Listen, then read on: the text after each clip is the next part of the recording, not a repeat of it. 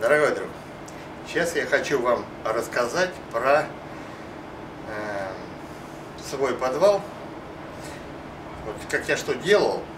Я делал сам, я делал для себя. И поэтому, я расскажу вам сейчас небольшие такие нюансики. Возможно, они вам помогут, когда вы будете делать в своем гараже подвал или купите, может быть, будете переделывать. Если поможет не вам, возможно, вашим родным или близким. Вот то, что вы видите, здесь этого ничего не было. Здесь была обычная почва. Здесь было около 7 КАМАЗов почвы.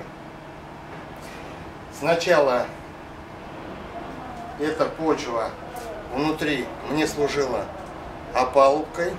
Мы с братом вдоль стен прокапывали траншею, чтобы можно было залезть туда, развернуться. Выставляли ДВПшными дверями опалубку, раскреплял все это хозяйство, и потом месил бетон, мешал, но не особо важно. Вот. И постепенно заливал стены. Потом я залил дно у перекрытия, где-то 200 миллиметров армированный бетон, 200 миллиметров утеплителя. Это я покупал граншлаг, наверное, 8 кубов граншлака. И сверху уже потом делал стяжку. Я ее тоже армировал, делал стяжку, где-то приблизительно миллиметров 100-120, чтобы вот ходить по ней, не проминаться там или еще что-то. Вот. Но я вам хочу рассказать сейчас вот про смотровую яму. Она у меня также является входом в подвал. Я купил 2 швеллера, или 10-й, или 12-й, не помню уже. Вот. Но не столь важно. Сварил лестницу, облокотил ее, как она должна быть. И вот видите, вот так опускаться. Сейчас пока молодой, нам это не трудно.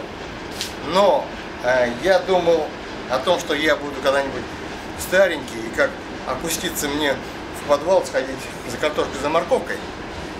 Я, знаете, что сделал? На одном из швеллеров я приварил обычную петлю и сделал вот откидную, скажем так, откидную ручку.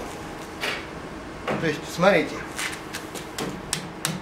это делается вот так. Но она уже, конечно, немножко заржавела. Вот, давайте я вам покажу. Вот. Сейчас мы ее до конца загоним, как должна быть петля.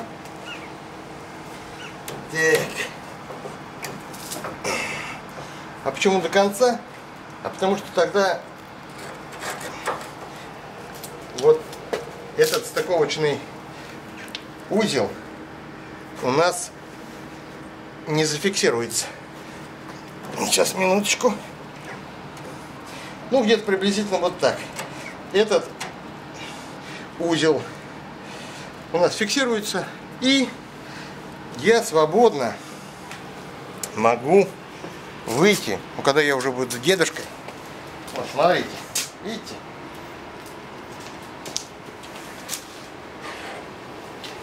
То есть вот этот поручень, он лежит внутри ямы самой. И на него вот эти досочки кладутся за подлицо. Это вот здесь доски длинные. У меня яма немножко гуляет. Вот.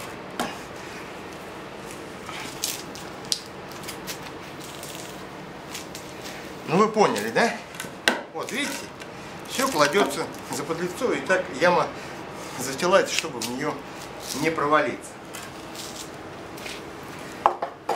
Итак, я когда захожу, я просто это убираю. Этот поручень ставлю на место вот этим стопорным болтиком. Я вот это все стопорю. Ну, вы поняли, потому что ржавчина, он сейчас не заходит. Вот. А так его немножко смазать, и он будет нормально фиксировать этот поручень и основную, ну скажем так, ну вы поняли меня, да? И вот так вот, ну я уже старенький, вот когда вот так, и потихонечку опускаться вот, и держаться вот так. Вот так. Но сейчас он нам не нужен, и поэтому я его убираю. Так. Осторожно надо, иначе можно упасть. Так. Вот сейчас он нам не нужен, и он просто лежит вот где-то в надежном месте. И как вы понимаете, ну какой же водитель не любит копаться в машине, но не только в машине, и под машиной. Обязательно нужно ее осмотреть, проверить и все остальное. И для этого я сделал откидной настил для осмотра на машину.